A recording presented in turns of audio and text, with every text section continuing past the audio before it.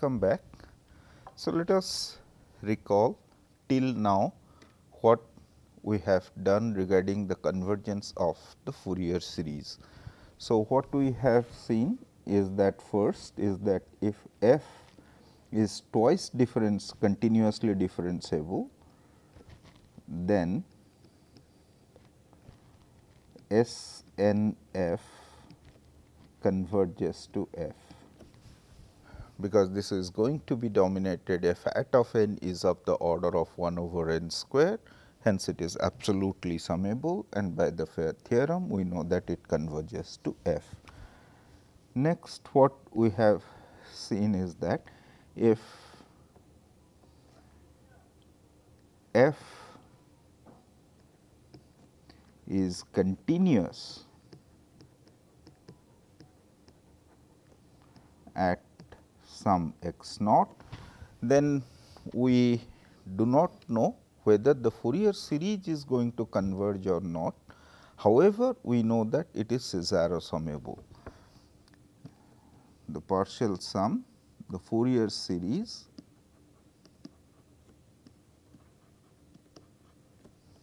is Cesaro summable.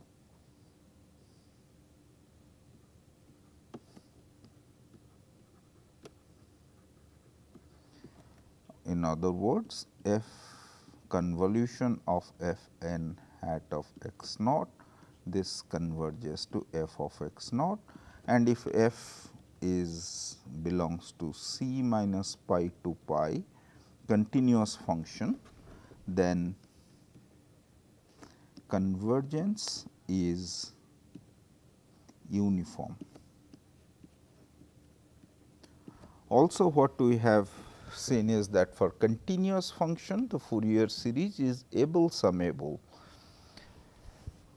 So, if f continuous at x naught, then f convolution of p, this is our a r f at x naught, this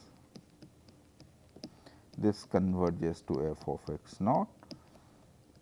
If f belongs to c minus pi to pi, then uniform convergence. So, this is what we had observed about the convergence of the Fourier series. We do not know that whether this is going to converge or diverge for any continuous function. However, what we know is that if we have a continuous function, then the Fourier series converges in some other way, like it is Cesaro summable as well as it is Abel summable. Okay, so, now let us try to look at some applications of what we have done.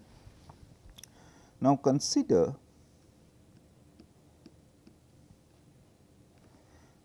the steady state equation del u is equal to 0. Now, this is where the region what I am considering is the unit disk, and here all these are theta. So, I am looking for a solution in this region, and the boundary value is given to be u of, as you can see that u is a function of r and theta. So, u of 1 theta, this is equal to f of theta. So, this is our problem with the Dirichlet boundary condition. So, this is called Dirichlet problem. Now, if we want to solve, so recall that when we have started the Fourier series course, we got our inspiration from the steady state equation by taking the separation of variable and then proceeding, and we arrived at Fourier series. Now, and we didn't know at that point of time whether the solution what we are getting is unique or not. Now, let us try to solve this. Then I have the theorem, let f belongs to this is, let me take the Riemann integrable function on 0 to 2 pi, that means periodic and Riemann integrable. Define u of r theta, this is equal to f convolution of p r of theta. Then the following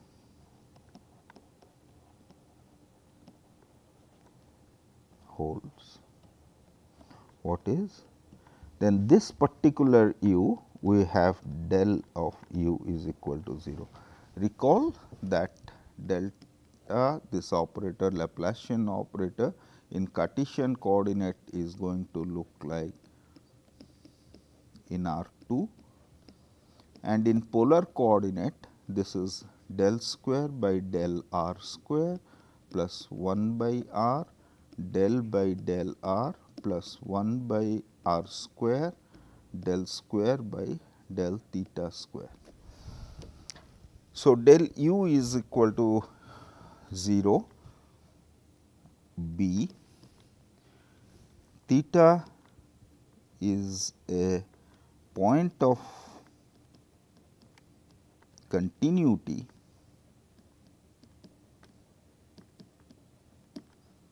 of f, then limit r goes to 1, I am coming from inside, 1 minus u of r theta, this is equal to f of theta.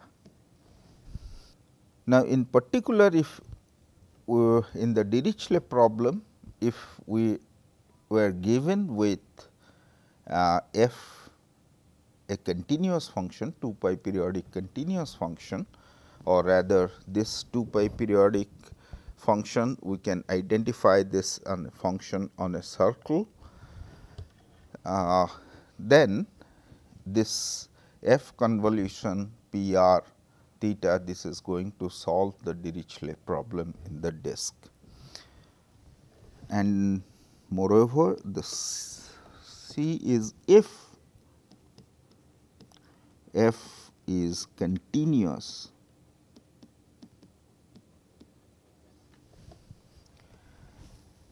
then if f is continuous, then from B what we are going to get, limit r goes to 1 u r theta, this u r theta converges to f at the boundary r goes to 1 uniformly. So, if f is continuous, then u r theta is the unique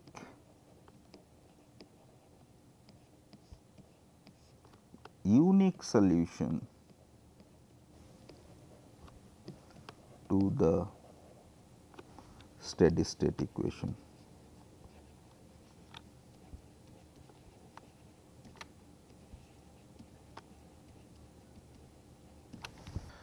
Okay. So, now to prove this, we need to only prove A, because B already we have done, because u r theta is given to be f convolution of p r theta. So, we know that at the point of continuity this converges as r goes to 1.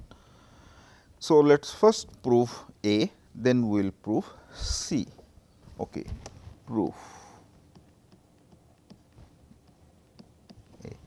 Now, we want to show delta u. Delta, let us recall, is del square by del r square plus 1 by r del by del r plus 1 by r square del square by del theta square. Okay. So, now we know that p r is a smooth function, therefore, f convolution p r is also going to be smooth.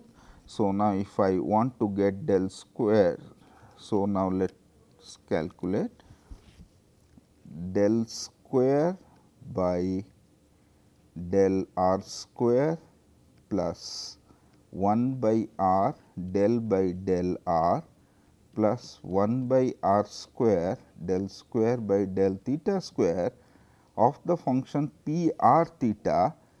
So, this actually is n varies over z r to the power mod n e to the power I n theta. Now, this we are doing if I am taking delta of u, then we know that in the convolution I can shift the derivative to the function which is differentiable.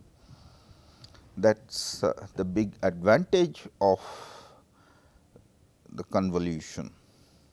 So, now let us do simply the taking the derivative. If I take the first derivative with respect to r, then I am going to get mod n times r to the power mod n minus of 1, and if I am going to take the second derivative, then the first term would be n mod n into mod n minus of 1 r to the power mod n minus 2 e to the power I n theta.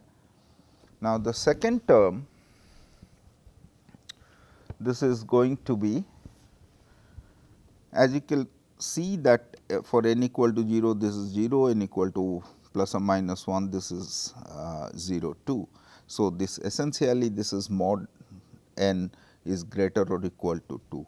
So, now this is the first derivative with the 1 by r, we have the first derivative is mod n r n minus of 1, then 1 by r is there. So, then this is e to the power I n theta, and the second derivative with respect to theta, r to the power n is not going to offer anything for us, it is independent of theta. Now, if I take first time the derivative, I will get minus I n e to the power I n theta, second derivative I will get I n square e to the power I n theta, then 1 by r square is here. So, we have r to the power n minus 2. So, now all these coefficients are same. So, as you can see that mod n mod into mod n is n square minus mod n, here it is a plus mod n. So, that gets cancelled, only we have n square. Now, here I square is minus 1. So, we have minus of n square. So, this is equal to 0, thus okay. Now, let us prove that the third part, which says that it is, if f is a continuous function, then this is going to be unique solution of the Dirichlet problem. So, when f is continuous, we have seen that f convolution of p r theta converges uniformly to f of theta as r goes to 1. So, that is what is very important for us. Now, let us show that whether it is unique. Let V r theta be another solution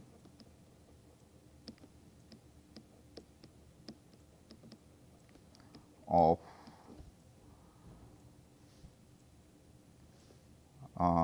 the problem.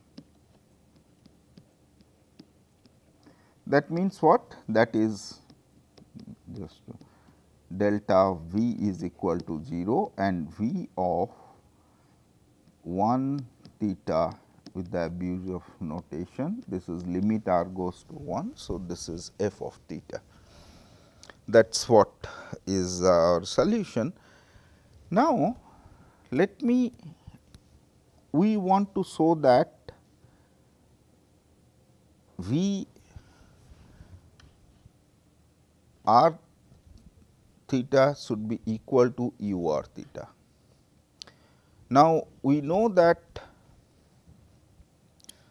if the Fourier coefficient of two functions, they are same and both of them are continuous function, then we have the uniqueness theorem tells us that f is equal to g. So, that is the approach what we are going to apply here. So, now let me define a n of r. This is equal to 1 by 2 pi minus pi to pi v r theta e to the power I n theta d theta. Now, this is given to us that delta v is equal to 0. Now, if I act this delta v, that means what I am going to get del square. So, we from this what we are going to get is that a n double prime of r plus 1 by r a n prime of r minus 1 by r square and then minus of n square by r square a n r. This is equal to 0. So, this will imply that a n of r, this is going to be equal to, the solution would be a n r to the power n plus b n r to the power minus of n. Now, we are looking for a bounded solution. So, n is positive, then b n is going to be equal to 0. Therefore, what we get is that a n of r is equal to a n r to the power n. Now, limit r goes to 1, if I take, then this is going to be, a n.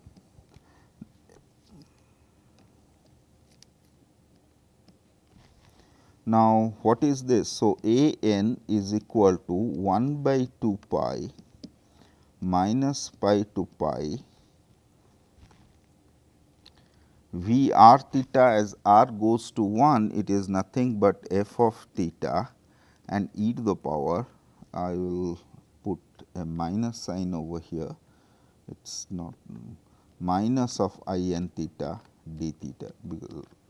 So, this is nothing but Fourier coefficient of n. Similarly, we can get for a negative, this is the Fourier coefficient, b n is going to be the Fourier coefficient of s. Therefore, thus the Fourier series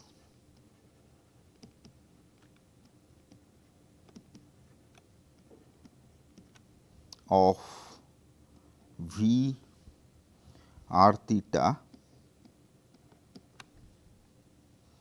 this is equal to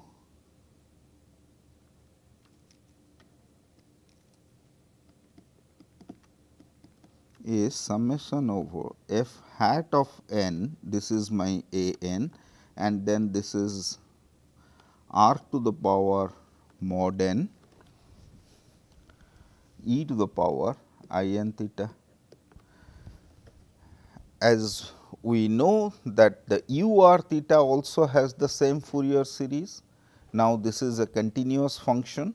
Therefore, what we are going to get is that both they are same, hence by uniqueness of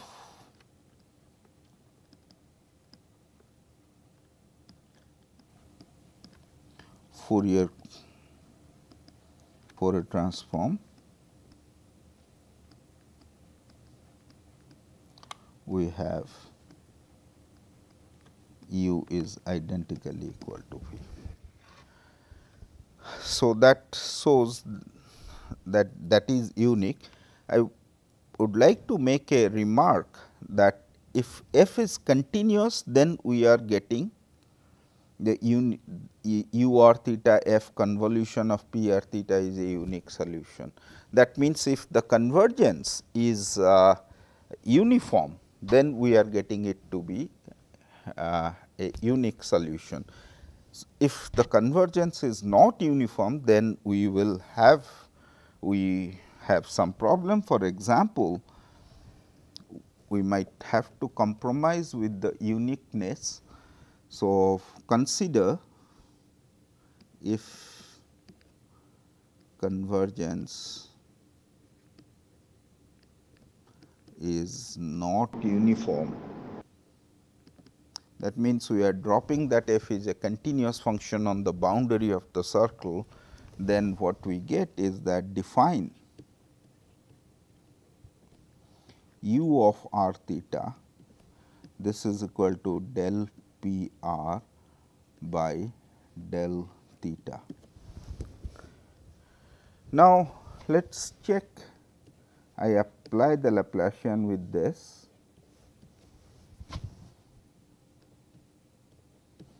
P r. Now, this is going to be when I am taking the derivative with respect to r twice, if I take, I will get mod n minus 1 r to the power n mod n minus 2, and then I have a factor of del by del theta. So, which is going to be I n e to the power I n theta. Similarly, if I do the second one, then this is going to be mod n r to the power mod n minus of 2, because 1 by r factor is there, and this is I n e to the power I n theta, and then the third one is going to be r to the power mod n minus 2 1 by r square, and then this is 3 times I am differentiating. So, this is I n into minus of n square and e to the power I n theta. Now, if we add all this, what we are going to get? This is 0.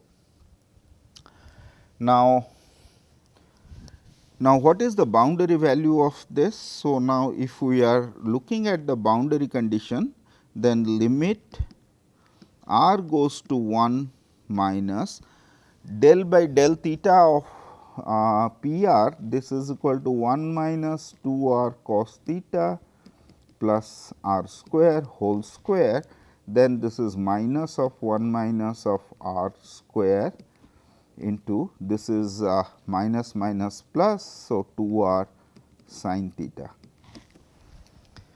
and when r goes to 1, this is going to, we have already seen that this is equal to 0. However, so now here is this condition, this satisfies the differential equation, and limit r goes to 1 u of r theta, this is equal to 0. This satisfies this equation, because now we are not getting the uniform convergence here. If there is a uniform convergence, you would have got u identically equal to 0 is the solution of this differential equation. However, here we are finding that u is equal to del by del theta of p r, which is not identically equal to 0, but it is a solution of this differential equation. Hence, we cannot always talk about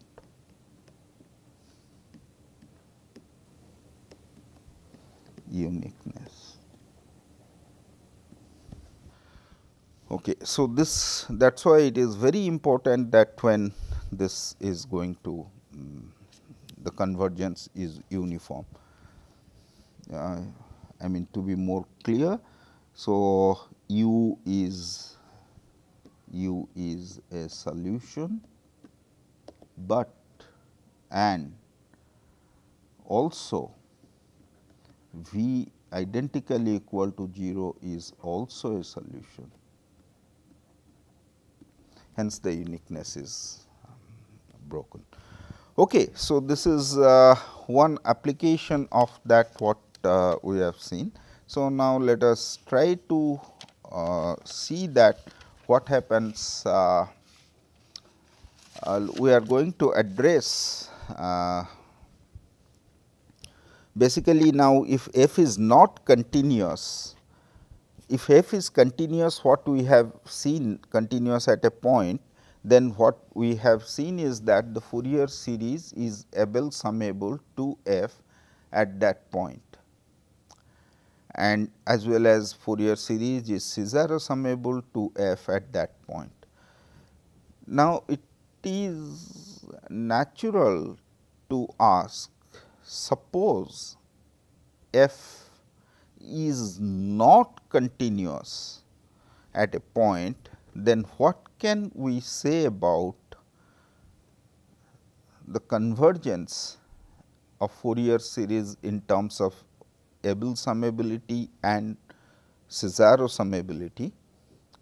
So, what we are going to address, that if the nature of discontinuity is a very specific one, for example, if it is a jump discontinuity, then we can get something to work with. Okay, thank you.